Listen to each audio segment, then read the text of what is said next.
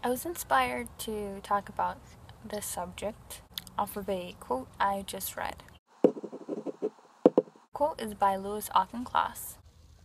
A lot of writers sit in a log cabin by the lake and put their feet up by the fire in the silence and write.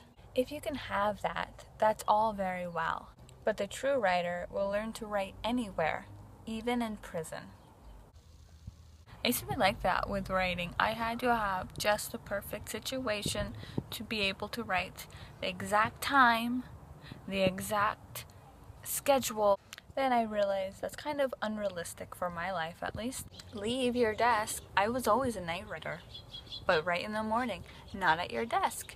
Write somewhere else. If you have to have a pencil and piece of paper or a pen and piece of paper when you write on your phone or your computer, vice versa. And if you have to write on your computer, write by hand. It's all about being able to write no matter what. It took a little bit for me to be able to write when I wasn't at my desk, but it happened, and I feel like I am more in tune with my writing now that I can write anywhere and I don't have to have that perfect routine. As a writer, I don't want to be stifled by my circumstance, by my situation, by my environment. I want to be able to write all the time. I can guarantee you one thing: life will give you plenty of opportunities to write beyond your writing routine.